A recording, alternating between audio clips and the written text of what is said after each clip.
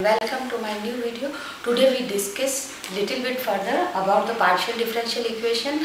Today I solve non-linear homogeneous partial differential equation of higher order and higher degree. In my previous video you can see how to solve homogeneous linear partial differential equation. In non-linear partial differential equation, what is the difference?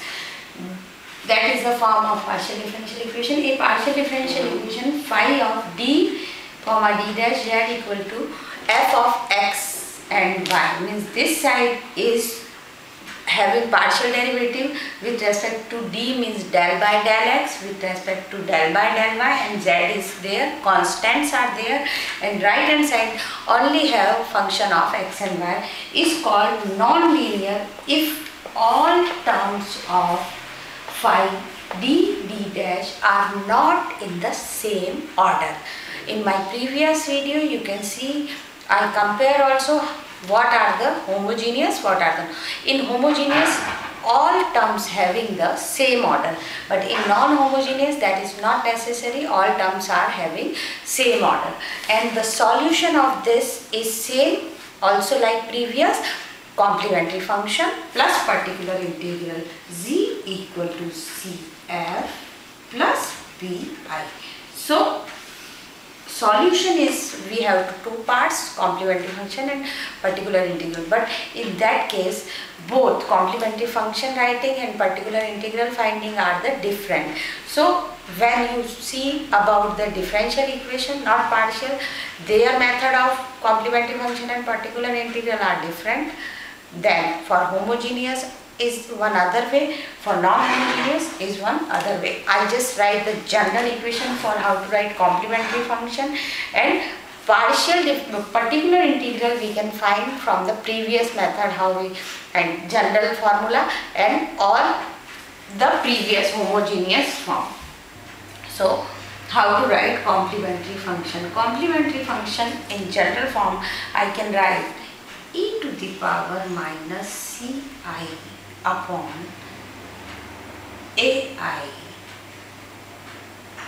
f of I mod aiy minus bi x if ai is not equal to 0. Similarly, in other way, e to the power minus ci upon bi fi aiy minus bix if bi is not equal to 0. So you never understand what is this, but when we use in the questions you can easily understand how to write. See, I denotes the general notation. If we have the equation in the form, what I write in the form of equation aid plus bid dash plus ci of z equal to f of x comma y. So if our equation we can rewrite, means all derivative of x d times ai is the constant of del by del x, bi is the constant of del by del y, ci is the without derivative constant. So you can compare this e to the power minus ci by ai. If this equation works if ai is not equal to 0, this equation works if bi is not equal to, or so either you can use this one or this one, any one equation we can use at a time. If both are not 0 you can use any one, so we will use this one. So now I solve one example on non-homogeneous linear equation so you can better understand how to solve. So we go for the examples.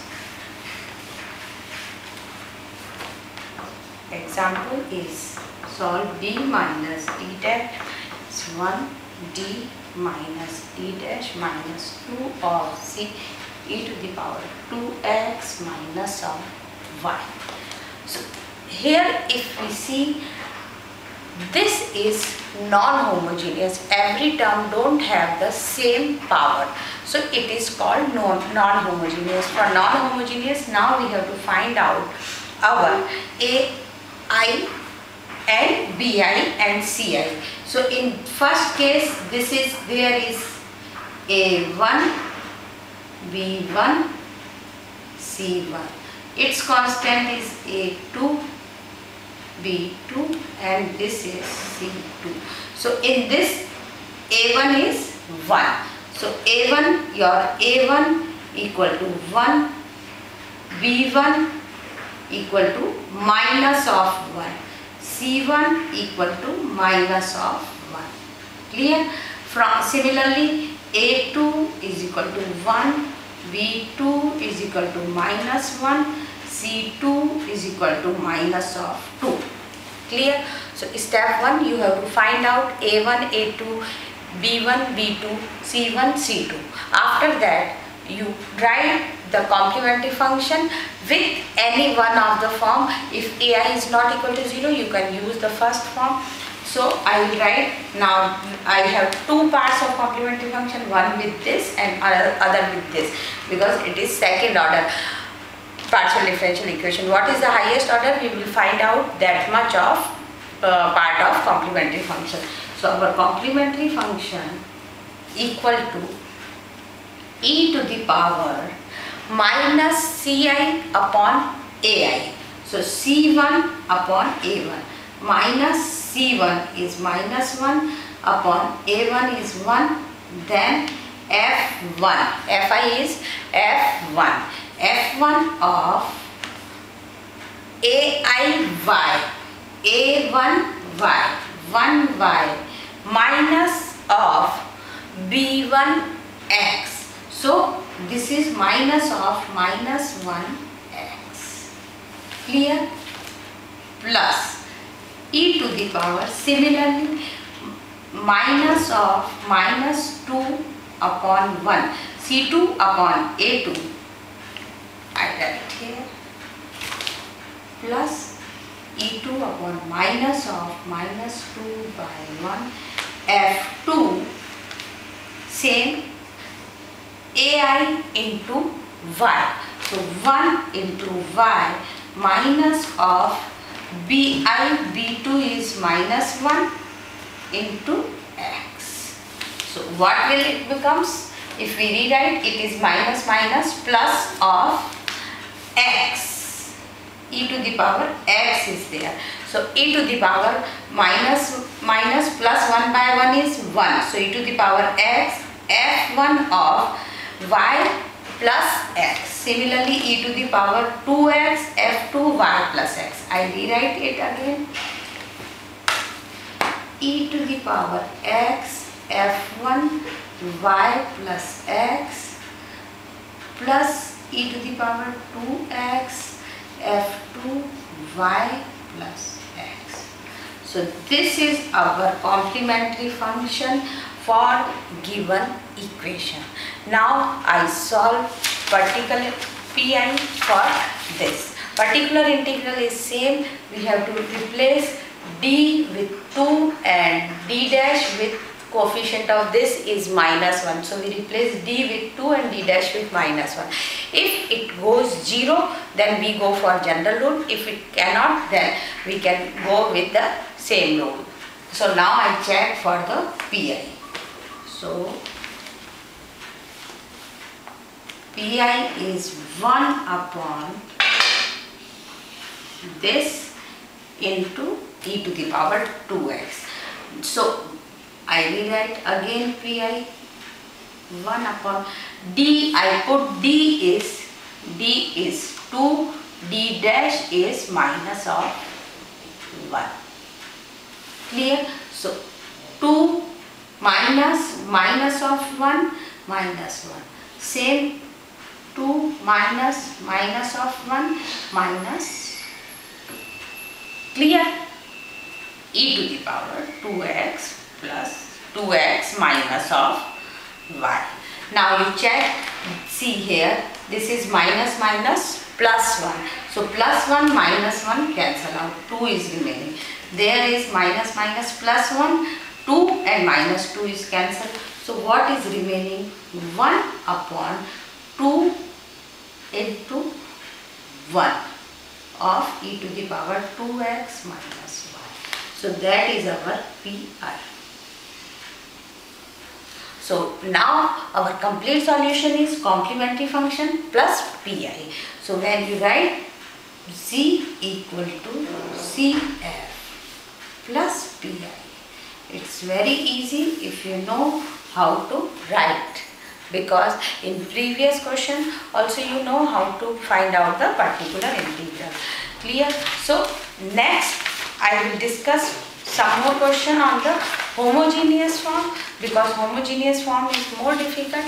We will discuss one more example on the homogeneous.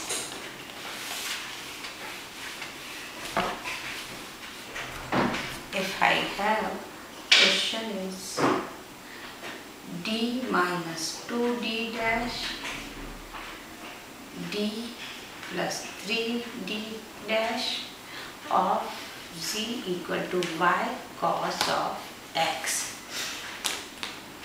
If we can see, first term have 2 order, then this is also 2 order, this is also 2 order, then this is, means each and every term have same order. It means now it is homogeneous. For homogeneous, first we have to find out the complementary function solution. Same, put d equal to m, so m d dash equal to 1, m minus 2, m plus 3 equal to 0. So roots are 2 comma minus 3. For 2 comma minus 3, how to write the complementary function? You know, previously we can write f1 y plus mx. Clear? So our complementary function is f1 y plus 2x plus f2 y minus of 3x. So this is our complementary function. Now we work on the particular integral. So for Pi, I erase it and you go for Pi 1 Pi 1 upon d minus 2d dash d plus 3d dash y cos x. Now cos x multiply with one other function of y.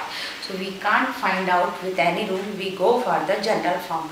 General form is what? 1 upon d minus m d dash f of x comma y is integral of f of x comma y is replaced with c minus m of x. Integrate with respect to dx. Clear? So this is the general form. We apply one by one. First we apply on this. We can say this is u. After whatever the value of u is coming here, we apply same rule with this. Clear? So we go step by step. So first I apply either with this or either with this. Anything we can operate. In place of this, we can apply first on this and after that this. That is also okay. So now we go 1 upon d minus 2d dash. We can say this is u. D minus 2d dash y cos of x. We can rewrite. Y is replaced with c of c minus mx. So 2x cos of x dx. Clear? So now y replaced with c minus 2x. Now we have to integrate it with the integration by parts, u into v, d by u as it is, d by integration of v, then d by dx of u, integration of v, dx d. You know already, so I can apply direct. So we will get c minus 2x as it is, integration of sin x, cos x is sin x, minus, then again minus of 2x, differentiation of c minus 2x is minus of 2, so minus minus plus 2 integration of sin x dx. So next c minus 2x sin x plus 2 integration of sin x is minus cos x, so minus 2 cos x. Clear? So So this is our first part. This is our u. Replace c minus 2x with v and now operate with this. So now this part already operated. We can operate with this. So 1 upon d minus 3d dash, u is what? This is y. Y sin x minus 2 cos x. Clear? So now we operate y sin x minus 2 cos x with this, with same rule. Y replace with c minus mx. So c minus of 3x is minus minus plus. So y is equal to c plus 3x. Clear? So c plus 3x we can replace here. So now I erase the rule also. So our function become integration y is c plus 3x, put here, sin x minus 2 of cos x dx. Clear? Same integration by parts. When we integrate c plus 3x as it is, integration of sin x is minus of cos x, minus of cos x, then minus 2, integration of sin cos x is sin x. Clear?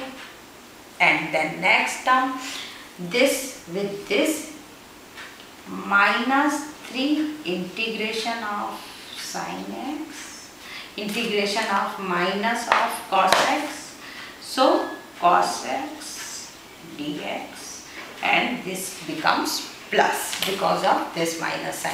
So u as it is, integration of v, then d by dx of u, integration of v, then again integrate with respect to x. So this term, and this term integration of 2 cos x is minus of sin x. Again we will apply, this is c plus 3x minus of cos x minus 2 sin x, and this integration of cos x is 3 of sin x.